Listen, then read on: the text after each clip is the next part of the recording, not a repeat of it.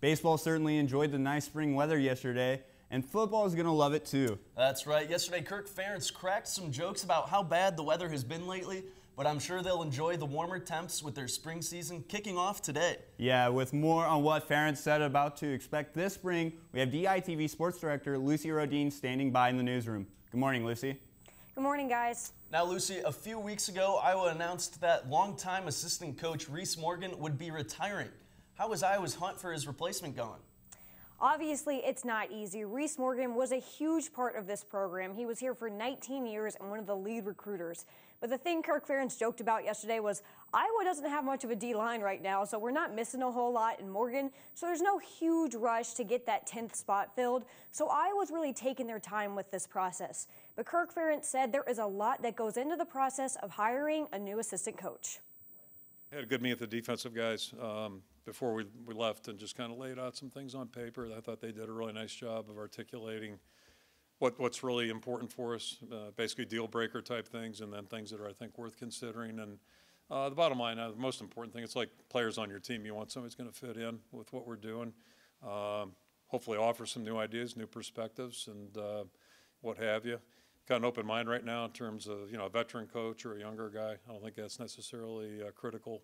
But bottom line, we're just going to try to figure out what the best complement is to what we have already. And we feel pretty comfortable with our defensive system, the way we're doing things.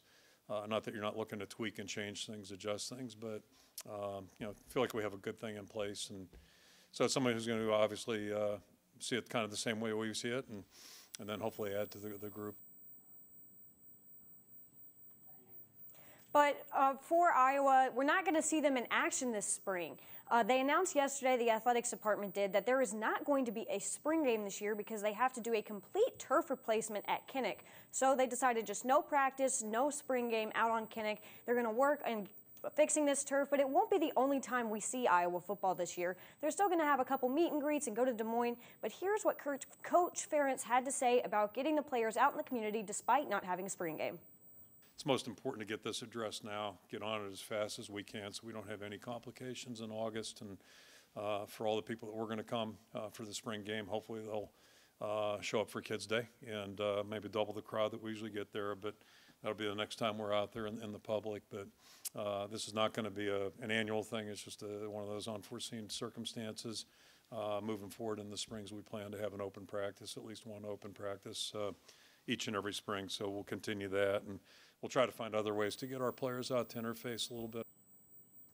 Despite the fact that we're not going to have a spring game, we're still going to hear from the assistant coaches and the players over the next couple weeks because spring ball starts today, and we still have a whole lot of questions about what we're going to see from Iowa football this year. The defense is probably the biggest question mark because we've lost so many guys, and how are we going to replace the two-headed monster at tight end with Noah Fant and TJ Hawkinson? But those are all questions we're going to try to get answers to over the next few weeks. Declan and Tanner, back to you guys in the studio.